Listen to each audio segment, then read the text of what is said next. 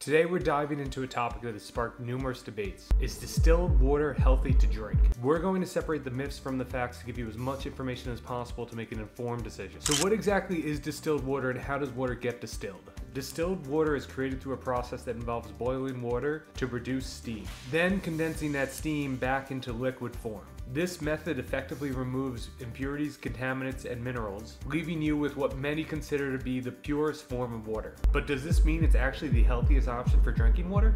While opinions may vary, some studies and experts suggest positive aspects. Because distilled water is cleansed of its impurities, it makes an excellent choice for anybody looking to hydrate who is in need of pure water. It can be particularly beneficial for individuals with a compromised immune system or a specific health issue. Additionally, some people turn to distilled water for detoxification purposes. The lack of minerals in the water could make it a preferred choice for your detox protocol. On the flip side, while some praise distilled water for its purity, critics argue that there might be some drawbacks, especially if consumed exclusively. One common concern is the potential for mineral deficiency. Distilled water lacks minerals that would normally be in other water sources. So if you're relying directly on distilled water, you might have a deficiency in important minerals such as calcium or magnesium. There's also an argument that prolonged drinking of distilled water could lead to issues with bone health, create muscle cramps, and have electrolyte imbalances. The big debate of distilled water is probably the balance and how much you should or shouldn't consume. Please don't hesitate to leave any thoughts, comments, or questions